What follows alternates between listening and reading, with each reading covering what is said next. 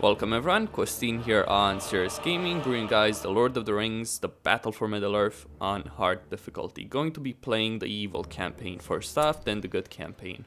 The reason for that is that the evil campaign is more interesting. It's a what if scenario, what if evil had won.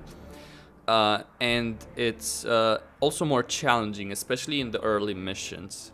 Endgame for both sides it becomes pretty easy, but more so with evil than good. Like good in the final mission specifically has it pretty tough, especially if you haven't gotten a powerful army by that point. But it's still relatively easy, especially compared to the beginning of the game, especially when you're talking about evil. So yeah. You have Christopher Lee voicing Saruman, Andy Serkis voicing Gollum, and you have Ian McKellen voicing Gandalf in this. Gandalf narrates the good campaign, Saruman narrates the evil campaign.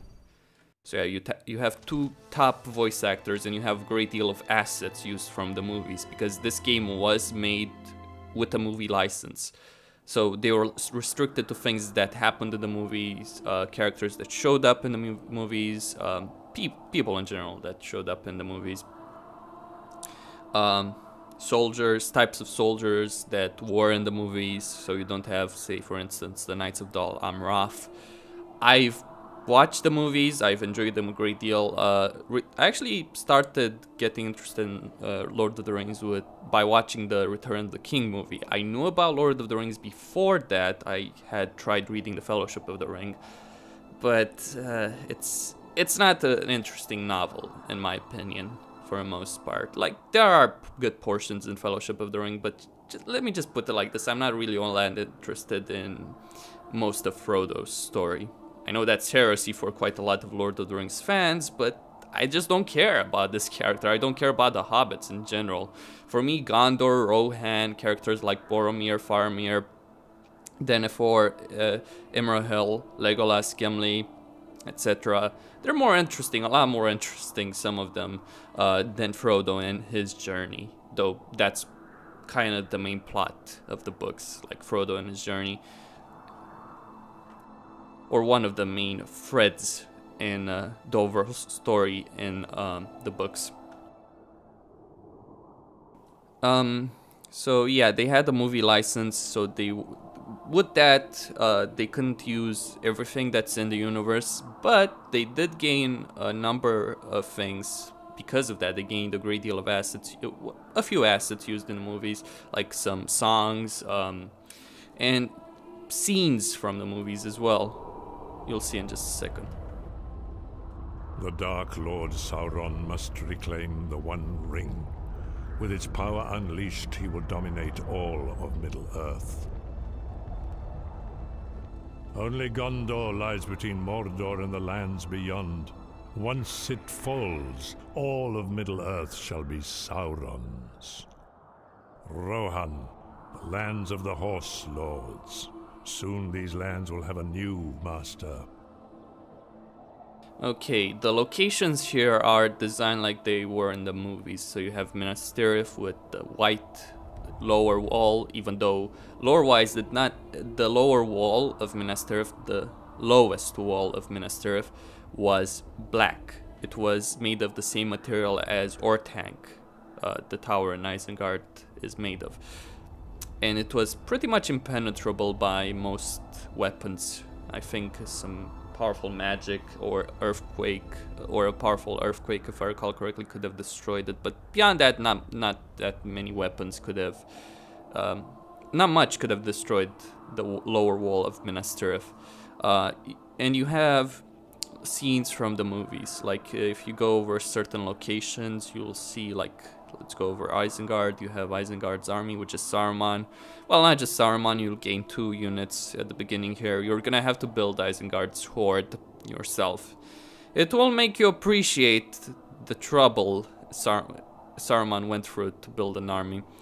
Lore-wise, movie-wise, you could say he just summoned an army out of thin air. Lore-wise, he used orcs from the Misty Mountains, and he bred them together with humans to get the Uruk-hai. And one thing, at Helm's Deep, Saruman, book-wise, had 10,000 Urukai, 4,000, 3,000 or 4,000 orcs, and 3,000 Dunladings. And these were people who were living pretty much in this area here, give or take, and they were opposed to Rohan. So they fought for Saruman at Helm's Deep. Also have like Rivendell scene. You have Mirkwood there. You have the Black Gate if you go here. Yes, Black Gate. Eventually you'll gain control of 4 armies in total if you're playing as evil. If you're playing as good, you're gonna gain control of 2 armies in total.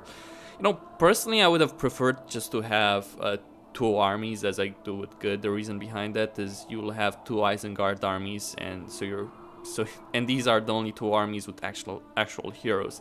As good, you have a great deal of heroes at your disposal. Though for most of the game, for a good, I wouldn't say most, but for a good chunk of the game, you're just controlling Eomer with his Rohirrim. Then you gain control of Faramir and his army. What's it called? Aphelion. Yeah, Northern Aphelion. Then you gain access to other heroes. But yeah, for much of the game you do have, even with good, you just have armies with 1 hero.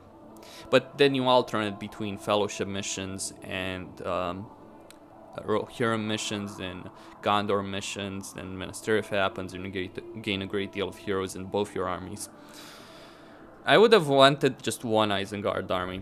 So those 2 Isengard armies, and you're gonna gain control of this army. Yes, 40 orcs. You know, imagine the Hordes of Mordor without the Hordes of Mordor. Low quality troops, very, very bad troops, in my opinion. You're also gonna gain control of this army, 60 orcs, 2 trolls. You're gonna take Osgiliath with this army. Yes, so Osgiliath with 60 orcs and 2 trolls. It's gonna happen. There are 5 good armies in total. There's this Gondorian army that's defending Osgiliath. There's this Gondor army defending Minas Tirith. 80 archers, 80 soldiers, 30 knights, 50 archers, 50 soldiers, 8 trebuchets. This one, you're actually gonna fight in this mission, 20 archers, 60 Rohirrim. It sounds like a lot, especially when considering that you don't have any units, but it just essentially boils down to fighting, give or take 14 units. Because units are split in battalions. For good, it's generally, for good it's 5 units. For evil, it's generally 10 units. Unless you're talking about the Soldiers of Rune or the Haradrim, which are 5 units each, or if you're talking about special units like Trolls or Mumakil. And you also have this Ent army, 3 beards, 6 Ents, 20 archers. Those are elves, by the way. And you have this Rohan army, Eomer, 60 Rohirrim. And you have this army with lords, and these 3 armies, there are 3. There's, I'm not sure, yes, you can see it here. Soldiers of Rune army, 100 soldiers of Rune, evil men, whatever. These armies are not gonna... let me see something here. So that's Act 15, okay. Yeah, these 3 armies are gonna stay and defend Mordor. I would have wished to command an army of 300 orcs and 20 trolls. 20 trolls, that's a lot. Anyway. I've rambled on enough. Let's actually begin this game. There's a lot to say here, though. Once allied to Gondor, this land now serves a new master, the Dark Lord Sauron. After the fall of Numenor, Isildur and his sons came to Middle-earth, and they built Minas Tirith, they built Minas Ithil, which is Minas Morgul, and by the time of the Third Age, they built Orthanc, they built Osgiliath, which was actually the capital of Gondor for a time.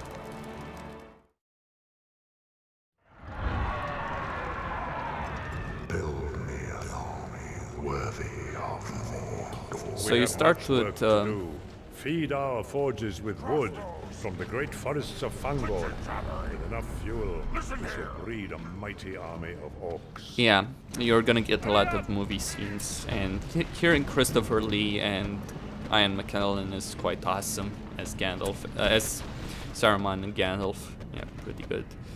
You start off with a bunch of workers here. They're gonna chop down wood inside of Isengard, and they're gonna reveal plots, build plots for you to build structures in.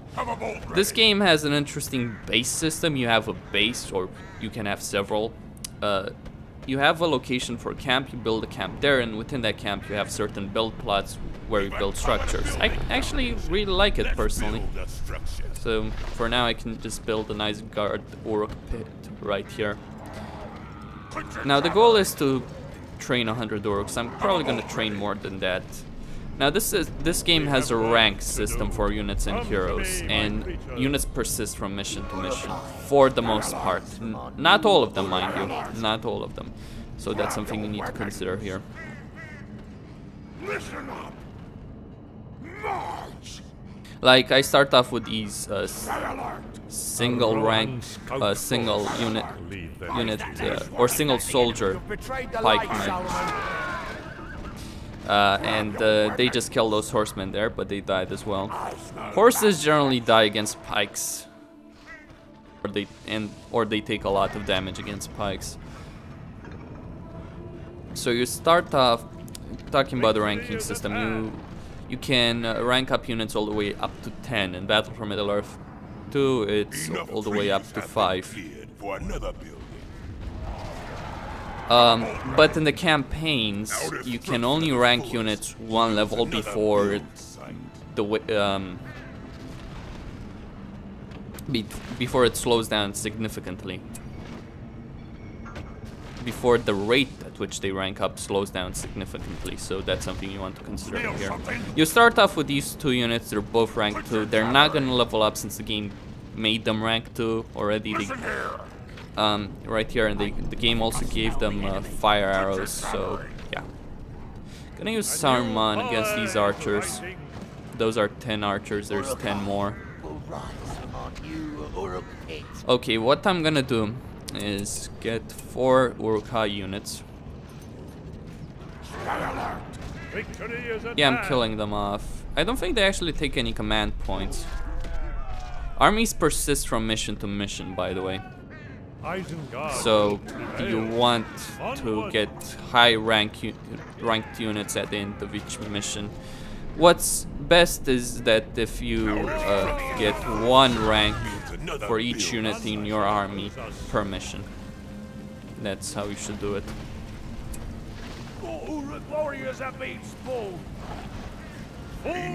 Buildings can also rank up. They're not limited by the same restrictions as your regular units are, actually. We have found a good place for building.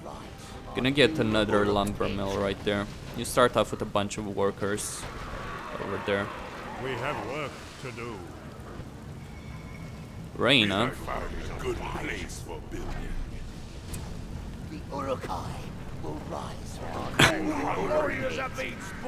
Now Uruk-hai have this ability, which is bloodthirsty, to gain experience by killing fellow units, fellow Uruks.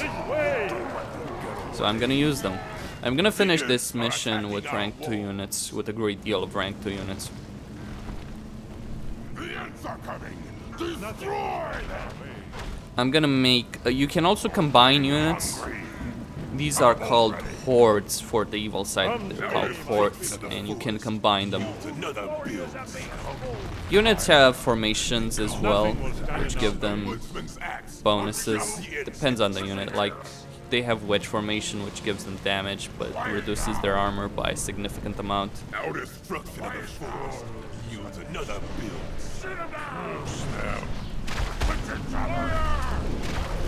Now the ents in this mission are a lot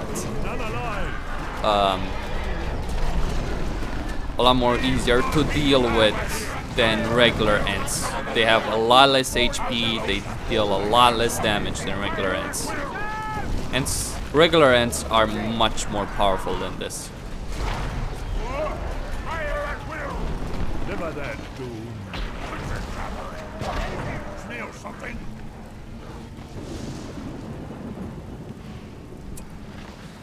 Okay, building more work pits. I don't need to, like just one is enough, but there's a reason behind it. Use another build. Like there are side objectives, some of them it's indicated that you would do complete them. Also gonna get war chant, it's quite useful. Like your units will do 50% more damage and have 50% more armor for the duration of the spell. Rid me of these elves. Ah, no one. And then you have elves attacking. Our time has come.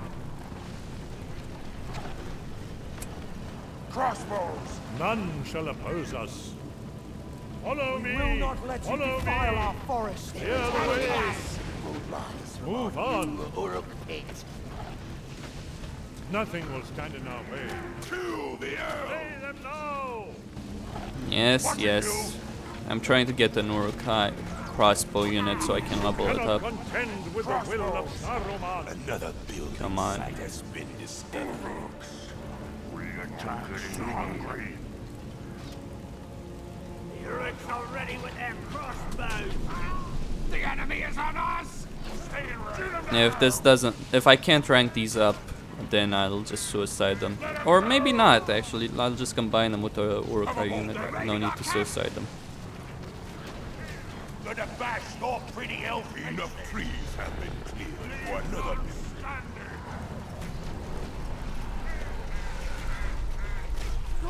This will not avail you. Our Our time has come. You are weak. Quickly. Tear them down. Keep together! Yeah, I'll just let Saruman gain a level. Spare no one. Kill the elf! Embrace my power. This will not avail We you. have found a good place for building. So that's one unit. Crossbows! Gonna get 4. So 3 more. Attack. Show them no mercy. Back away.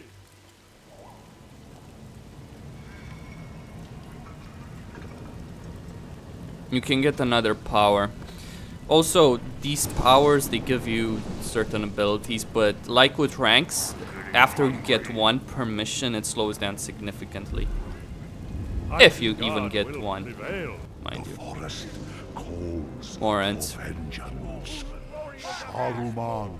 Ants are vulnerable to woodcutters as well. Time has come. Take your tools ready. There will be no slacking here. Work never ends here. Watching you! Release the boat! Keep the arrows coming! Look out! More arrows! Quickly! Uruk pit. This will not avail you. Warriors have been spoiled! Leave none alive. Crossbows! Come on, shoot. Never that doom. They're attacking the camp. Okay, he gained a level. Attacking us. That's nice. Rising. Now, War Tank, you can see the ants attacking War Tank there. They're not doing much damage, as you can notice. That. Listen here! Actually, they're not doing any damage to War Tank itself. Why? Because War Tank, like during the battle of the fall of Isengard, whatever, the ants were able to take down the walls with ease, but they tried taking down War Tank and they couldn't even scratch War Tank. Pretty powerful creatures made out of solid wood couldn't scratch War Tank. That's how powerful. That's how durable War Tank actually is. Okay, now once you gain units that are rank 2, they will regenerate fallen soldiers within the unit. So I'm not gonna wipe out this unit completely, just gonna kill a few of them inside the unit.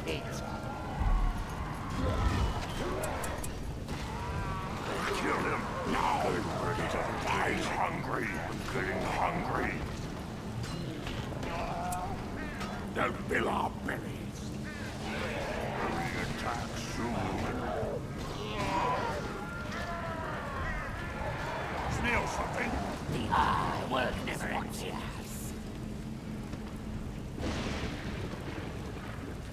And I believe I ran out of wood right there. Get moving, you like Still have quite a lot of resources.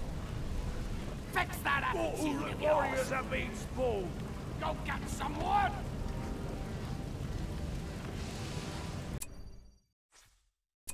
I haven't built 16 buildings, however. Did I miss a plot? Build plot, that is? You'll do what Yes, you're right told. there. You'll do what you're told. Get moving, you lazy wretches. The eye is watching us.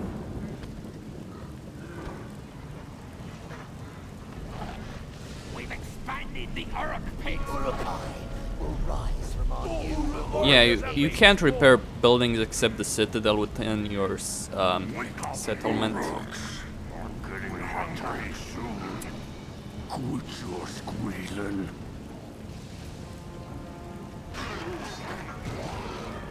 Army must grow larger. Yes, yes, Saruman, just give me a fucking second. You. Riding weapons. warriors have been Come here, you.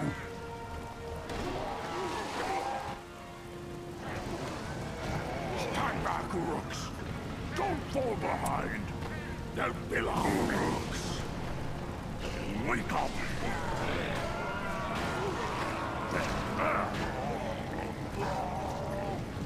Uruks. Get ready to fight. More Uruk warriors have been spawned. We attack Okay. soon. Meat back on the menu, boys.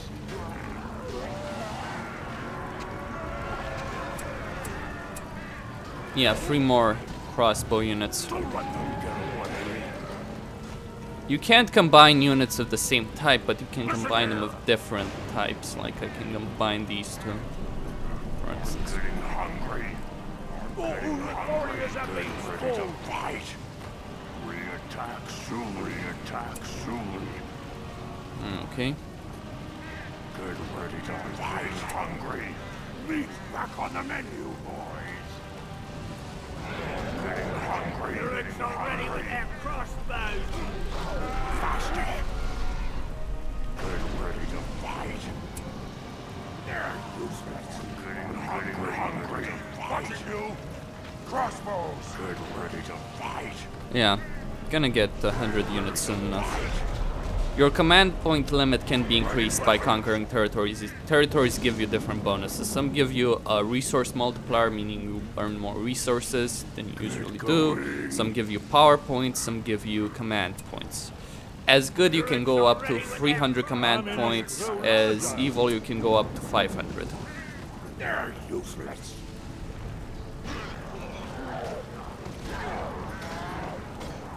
Stand back, Rooks. Get going. Meat back on the menu, boys.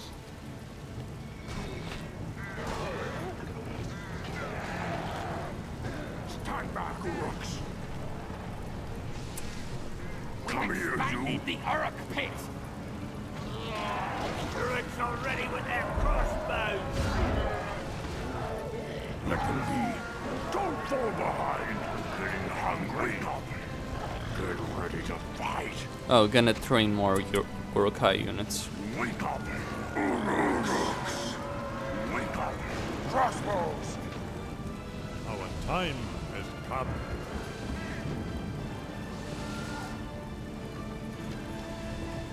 Wake up. Uruks. Uruks. Get ready to fight.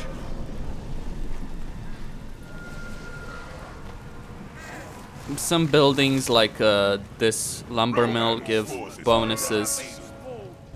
Like this decreases cost of all buildings. Ready to fight. Wake up. I'm getting hungry. Meat back on the menu, boys. Saruman! Your army will only leave Isengard over our lifeless corpses. Okay, rank 2. Eliminate them! Yeah, combining all these units. Can also get upgrades, but I don't have access to anything for now. So I have 4 combinations and 2 crossbow units that I'm not gonna combine yet. Gonna wait with these guys until I can get pikemen. Then gonna combine them with pikes.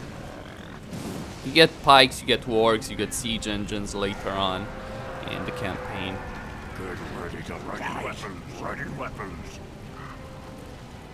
Quit your jabbering. None shall oppose us. Wake up. Wake up.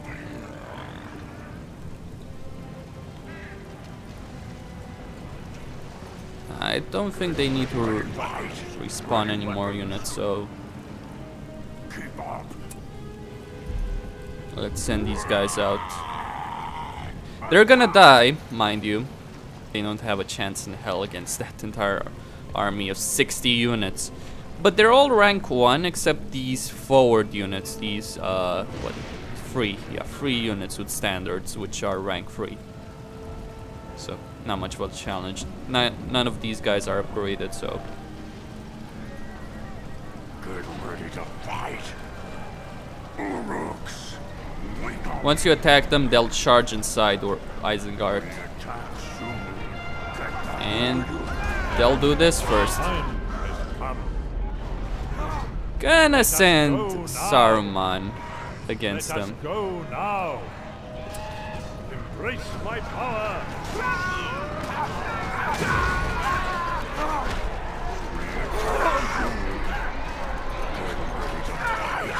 Cannot contend with the will of Saruman.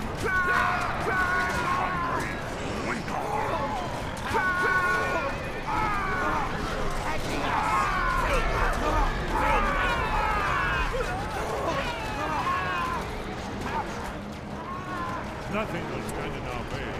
Remove them. Embrace my power. Embrace my power. Advance. Onward. Just wait a Come, bit. my Just servants. a bit. Let us go now. Quickly. For some of my Over units to here. regenerate. Advance. Want to complete Quickly. that bonus objective, why the hell Come, my not? servants. Quickly. Follow me. Advance. Hurry up. Advance. Onward. Advance. Hurry up. Quickly. Move on. Move on. Let us go now. Advance. Onward. Over here. Let us go now. Hurry up. Quickly. Follow me. Move on. Move on. Come, my servants. Uruks. Get ready to fight. Get ready to fight. Ready weapons. Uruks. Get ready to fight. Uruks. Re-attack soon. 85 in total. Well, I probably should get more. Let me just get one more unit. Actually, one more isn't gonna be enough, is it? I wonder if I get the Oracle Labor, that counts as anything. No. Well, let's just get 2 Urukai units. I'll kill them in the next mission. So it doesn't matter.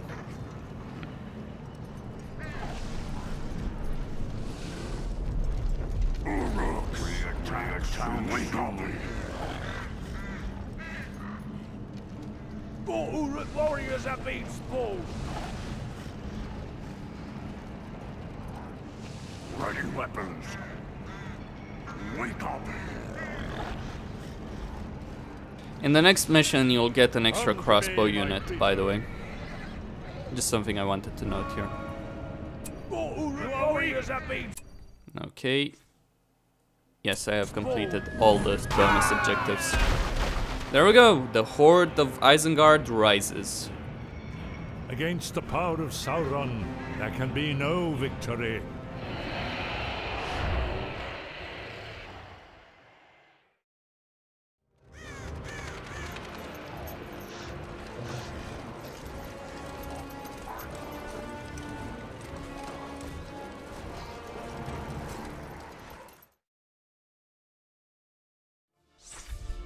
Okay, so